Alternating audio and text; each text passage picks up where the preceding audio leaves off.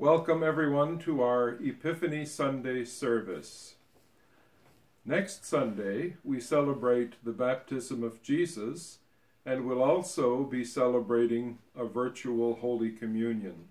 So I invite you to take what you have, bread and a glass of wine, and come along and bring those elements to take part in the sacrament with us. Come, all people of God, to a place where our hearts are open and ready to receive God's precious gift, to a time when sharing the news of birth and hope gives us a glimpse of a bright future. Come, let us worship and praise as we celebrate a new year, new beginnings, and new hope for the world. Come into the light of Christ.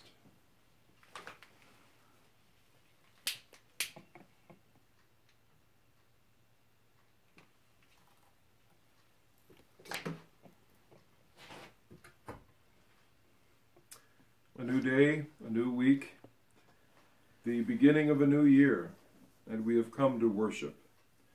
May hearts be open to all the wonders God would have us experience in this time, and when we go out from this place to serve in the world. Come, let us worship God, and let us pray. Be with us, God, as we set out on the journey of a new year. Like those who have traveled through uncharted territories in the past, give us the courage to face new challenges. Like those who have known the uncertainty of what lies ahead, give us the confidence to know that you are there to guide us. Like those who have assumed they had all the answers even before the questions were asked, give us the humility to be surprised by your presence and open to being upheld by your people everywhere.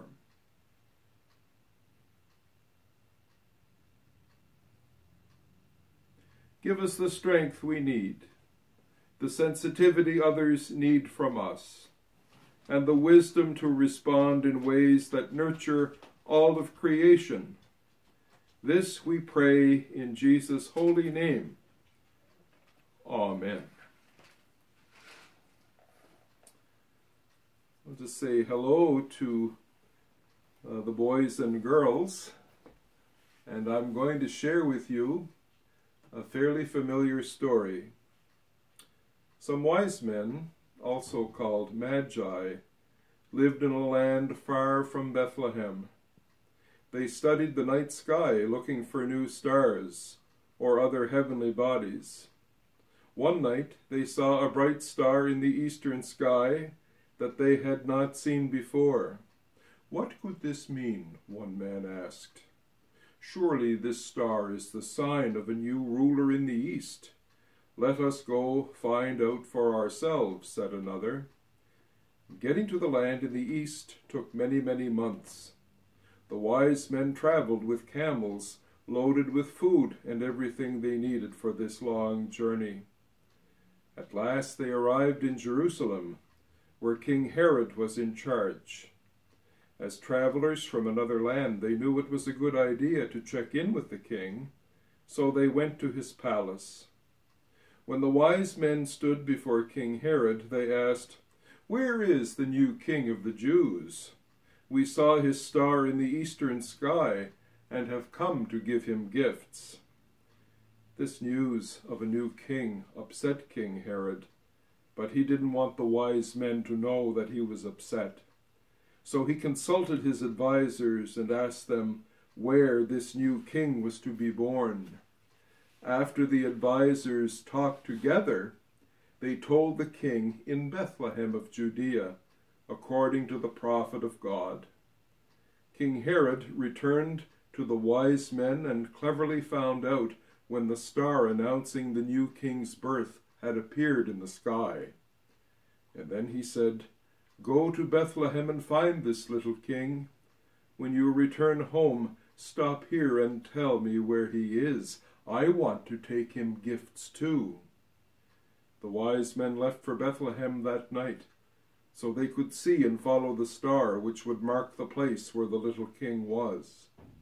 They finally came to the house in Bethlehem where Mary, Joseph, and the child Jesus lived. And when they went in, they found Mary with Jesus.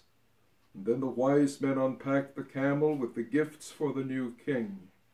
And you can see here the three wise men, the camel resting, the baby Jesus with Mary and Joseph, a shepherd, and a couple of sheep and a cow. And so when they went in, they found Mary with Jesus, and then the wise men unpacked the camel with the gifts for the new king, and they gave him gold, frankincense, and myrrh. And of course, before they left Bethlehem, so the story goes, the wise men had a dream, and in it they were warned not to return to King Herod. So the wise men did not go to Jerusalem, but went home by another way. And it's a good thing they did too, because Herod was evil and wanted to destroy the baby Jesus. And of course we know that the baby grew and lived his life as a child, as you and I would have lived. He grew up, and of course he was our Savior. Let us pray. God, we want to give gifts to honor the child Jesus too. Bless our gifts and all that we give. In Jesus' name, amen.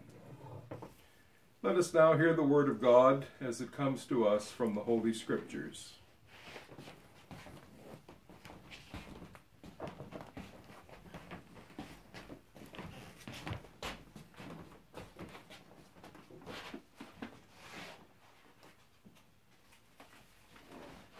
The scripture lesson this morning is taken from Matthew chapter 2, verses 1 to 12. Hear the word of the Lord. Now after Jesus was born in Bethlehem of Judea in the days of Herod the king, behold, wise men from the east came to Jerusalem, saying, Where is he who has been born King of the Jews? For we have seen his star in the east, and have come to worship him. When Herod the king heard this, he was troubled, and all Jerusalem with him. And when he had gathered all the chief priests and scribes of the people together, he inquired of them where the Christ was to be born. So they said to him, In Bethlehem of Judea, for thus it is written by the prophet, But you, Bethlehem, in the land of Judah, are not the least among the rulers of Judah, for out of you shall come a ruler who will shepherd my people Israel. Then Herod, when he had secretly called the wise men, determined from them what time the star appeared. And he sent them to Bethlehem, and said, Go and search carefully for the young child, and when you have found him, bring back word to me, that I may come and worship him also. When they heard the king, they departed, and behold, the star which they had seen in the east went before them till it came and stood over where the young child was. When they saw the star, they rejoiced with exceedingly great joy. And when they had come into the house, they saw the young child with Mary, his mother, and fell down and worshipped him. And when they had opened their treasures, they presented gifts to him, gold, frankincense, and myrrh. Then, being divinely warned in a dream that they should not return to Herod, they departed for their own country another way. The word of the Lord. Thanks be to God.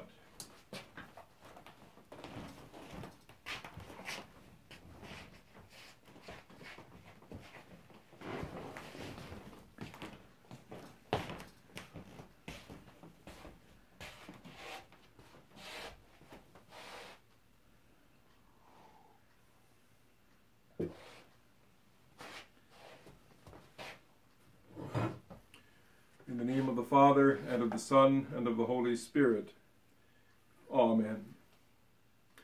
They say that the short story is probably the most popular of genres in American literature. And I would believe that quite easily because I love reading short stories. My appreciation for short stories began in high school, and I'm glad over the years to have collected many books of short stories. They're a nice break, in a way, after you've read a lengthy, thick novel. It's kind of nice after that to pick up a book of short stories. The nice thing about them is they can be read in one sitting. Such authors as Stephen King, William Faulkner, certainly Ernest Hemingway, Ring Lardner, all the great authors have managed to write short stories. In today's gospel, we have an example of an epic story delivered basically in a single sentence. We read, "They saw the child with his mother Mary, and falling to their knees, they did him homage." This, of course, is the familiar story of the wise men from the east, which Colleen just read. They ask, "Where is the infant King of the Jews? We saw his star, and we have come to give him homage." Where was the infant King when the wise men found him? He was lying in a manger. Mother of all paradoxes, the King of the universe, lying in a lowly stable. Continuing the story of the wise man, Matthew tells us the star went forward and halted over the place where the child was. And here we have it, in just a few short sentences, the beginning of the greatest story ever told. In 1948, Cosmopolitan magazine published a short story called "The Next Voice You Hear," and in it, the majestic voice of God is heard on the radio once a day for 6 days. The first divine broadcast in the story was made on Monday at precisely 9:38 p.m., on a March day when a deep, gentle, but firm voice interrupted a program saying, "This is God. I am sorry, but I must interrupt you. A plan of creation ought to, by rights, go forward under its own rule. But you, dear children of the sun's third planet, are so near to destroying yourselves that I must step in and spend this week with you." And then, so the story goes, on Tuesday, again at exactly 9:38 p.m., the voice spoke. "Do not be afraid. I only want to convince you that I am God and that I am visiting you this week." There were plenty of skeptics, of course. A professor of logic pointed out that if it were God speaking, he wouldn't find it necessary to use the radio. But no evidence of trickery was discovered. Foreign operatives were suspected by some, but all were eventually absolved. By Wednesday evening, most churches had installed radios, and their pews were filled with expectant people. And when the voice came, it said simply, "It is I." On Thursday, God presented the world with a display of modest miracles. Oranges in a Wisconsin fruit market rolled up the wall and spelled out the words, "Men are my sons and therefore brothers." A lion in Copenhagen escaped from the zoo, found some sheep in a field and deliberately laid down with them. In California, a woman attempting suicide jumped from a bridge and remained suspended in midair for 45 minutes until rescued. Members of the Association for the Advancement of Atheism gathered in New York City for a mass protest. The Thursday night broadcast had a theological tone. Every pebble beneath your feet, every drop of water is a miracle. But since you have lost your ability to feel awe, I have had to perform today these other miracles. However, this will not convince the diehards. Hence, tomorrow, Friday, I shall perform several sizable miracles. And all military equipment was miraculously cut into scrap metal. And then came Friday's broadcast devoted to tying up loose ends. Must my visit mean that the world is coming to an end? For heaven's sake, listen to your soul. Do as it bids you. Good night. On Saturday, all the dictators of the world resigned. All the exploiters of the world changed their ways.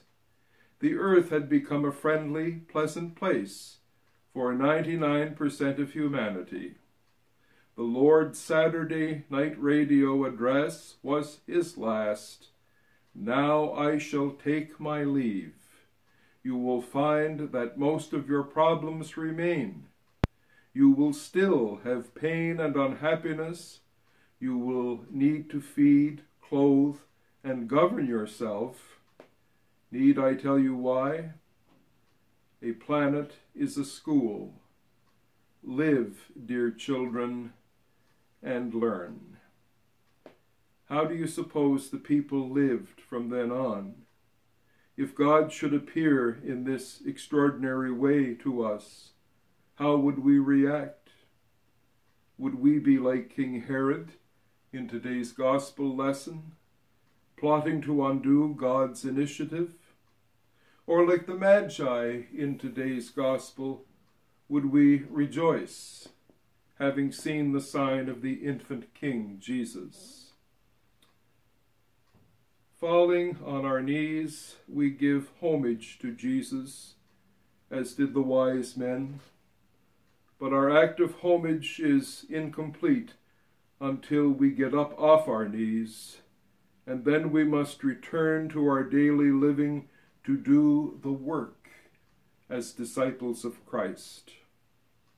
When God showed himself in physical form to the wise men from the East, God had given them a new lease on their inner life. Not only had they found the answer to their question, "Where is he who has been born King of the Jews?" but also they had found the answer to the question of their own identity. Their search for meaning and purpose had brought them to their knees in that Bethlehem stable, and their hearts were filled with joy. And that's the story of our salvation, too. In and through our experience of the presence of Christ our King, we find new meaning for our life, and our hearts are filled with delight, and we fall on our knees and worship him.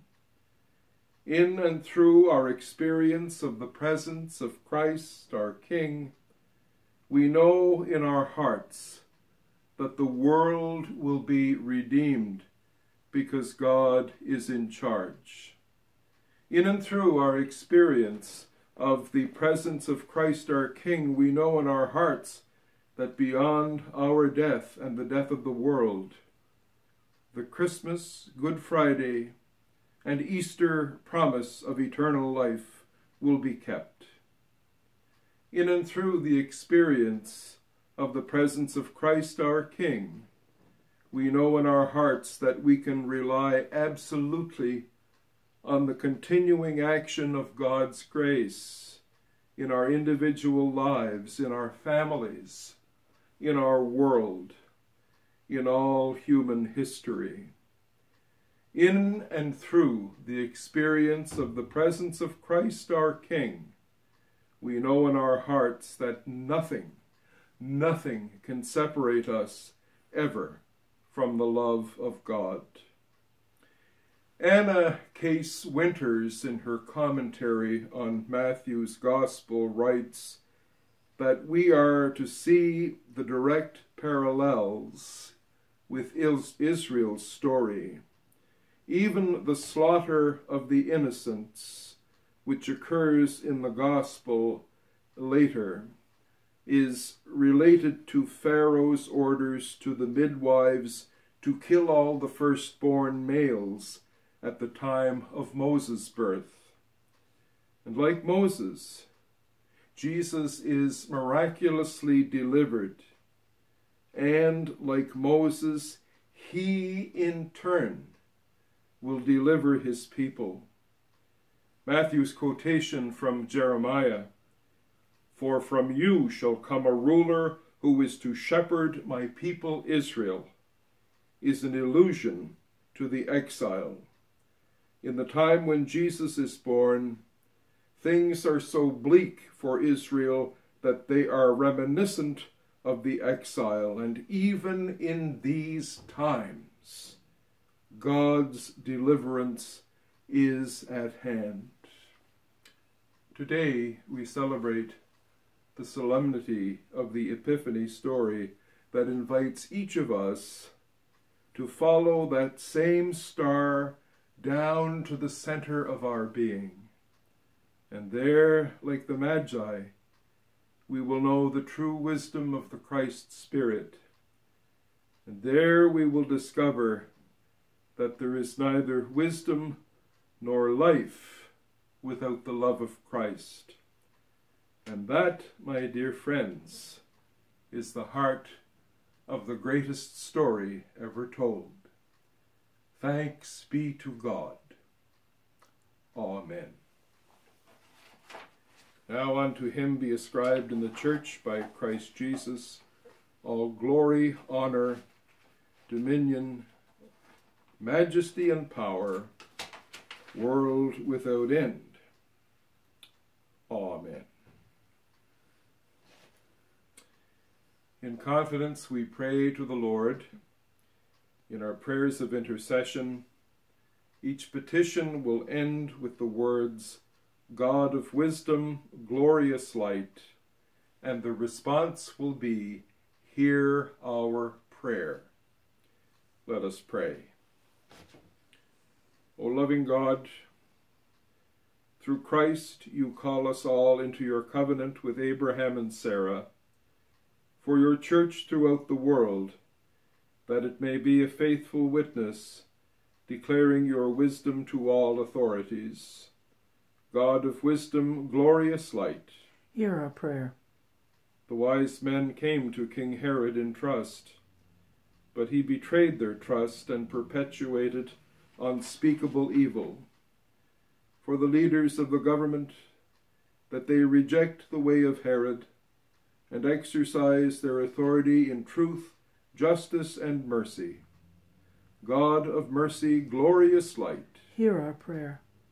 Joseph, Mary, and Jesus fled before the wrath of Herod and become refugees in Egypt.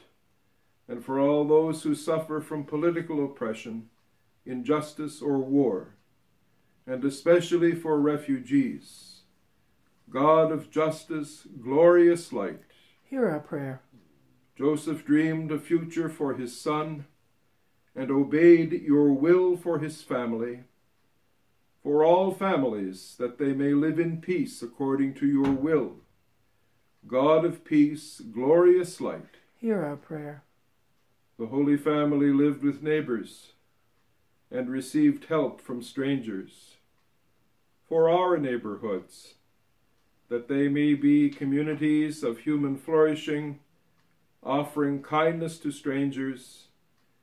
God of harmony, glorious light, hear our prayer.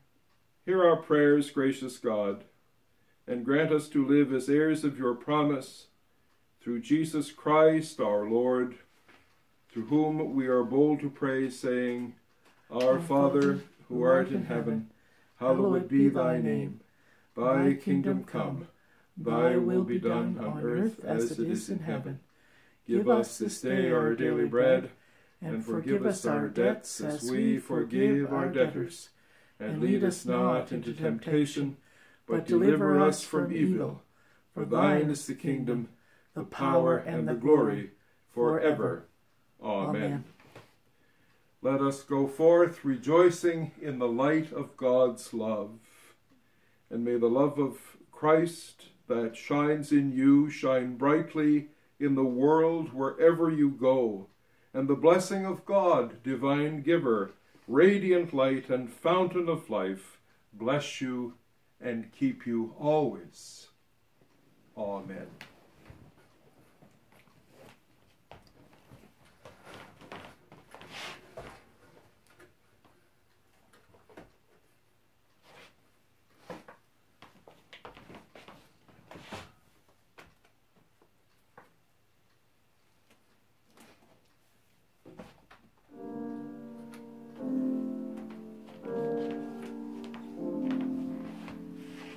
The foremost of agenda, not the finest of her race, favoured now in reputation,